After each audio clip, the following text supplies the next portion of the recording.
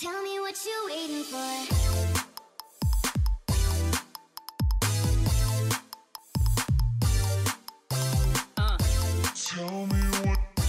Hi guys, welcome back to my channel and welcome to my first ever planner DIY, I think, on my channel.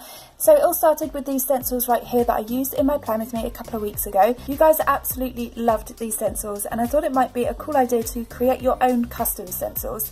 So it's probably a good idea to look through your planner at previous spreads to see if there are any shapes that you use a lot of. For me personally, I use a lot of these page flags and circle shapes too. And then you can do something that I think all of us planners love doing, which is to make a list.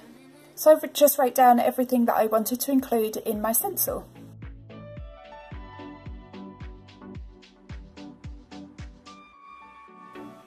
If you're not used to creating things for your own planner, it's probably a good idea just to measure your boxes to see how wide and long they are.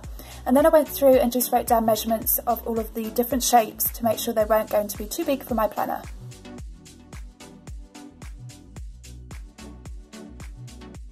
So I'm using a piece of really thick card and I'm just using one of the credit cards or store cards, and you can just cut them out, and this way all of your stencils are going to be the same shape.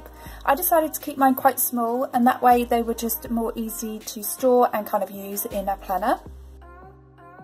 And the first easy way to create stencils is obviously to use different hole punches. You can find these everywhere, most craft shops will have them. I've found some in a charity shop or thrift store, whatever you want to call them, like this one here, which is a kind of a border. So just keep your eyes open wherever you go for different hole punches.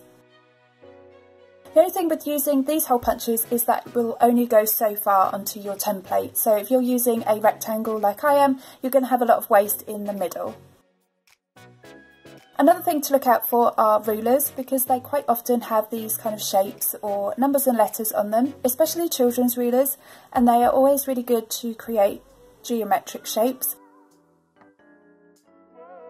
I'm just using a small craft knife to cut this out that the camera did not want to focus on.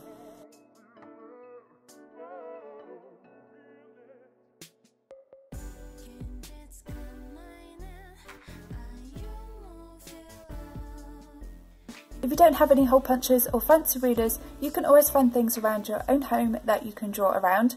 I've just chose these ones to draw different size circles, but I'm sure if you look around you can find lots of different shapes.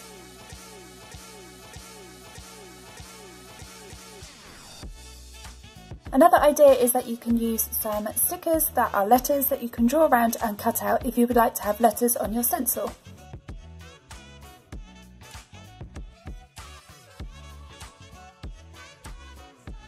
I did go back at the end and just neaten up any of these rough edges, and that way when you draw around your stencils they'll be nice and smooth. To create my checklist, I just hole punched some stars and then drew little rectangles that will create the lines for my checklist. Another idea for stencils is you can use the plastic packaging that comes in most things that you would normally buy. I just drew around the same card to keep them all the same shape.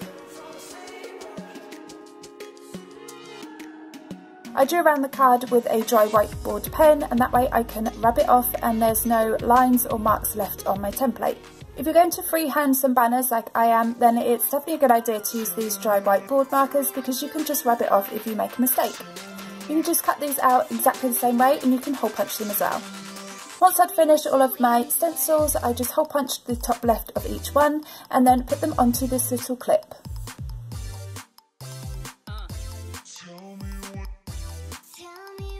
This clip keeps everything together, and you can also clip it onto your coil or your ring of your planner.